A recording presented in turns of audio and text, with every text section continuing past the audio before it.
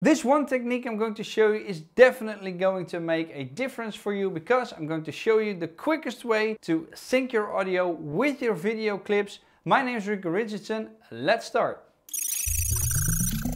Right, and we're in Davinci Resolve. I've already imported the media by using the import media, and we're not going to be on the edit tab like usual, but we're going to the cut page. The reason for that is because I want to sync these clips there. Now this is my Rode clip and this is the clip from my camera.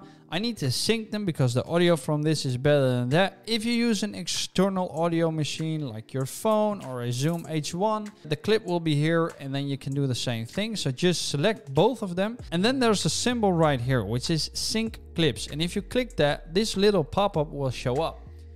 Now, there are a couple of ways that you can sync your clips. First is by timecode, second is by audio, third is by the in point, and third is by the out point.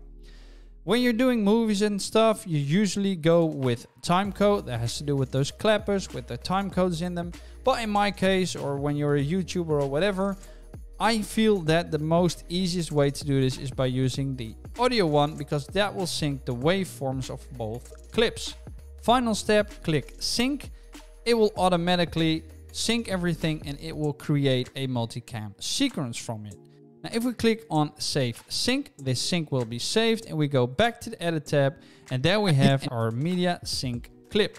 Now let's drop that one on the timeline and we see that we have a video clip and we have an audio clip, and both of them are on the camera one. Now with the multicam, usually I click here and I go to multicam.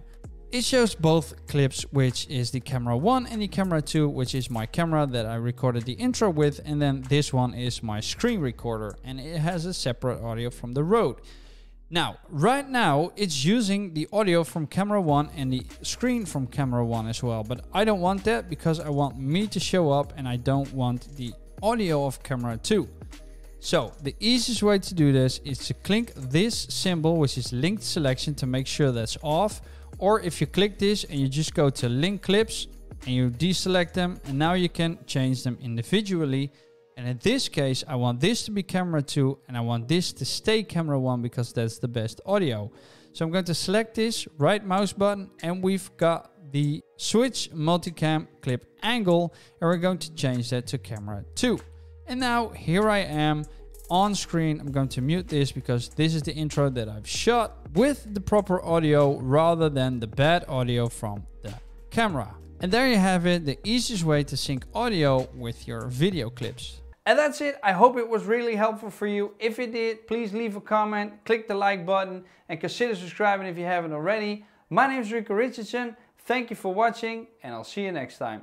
Doei!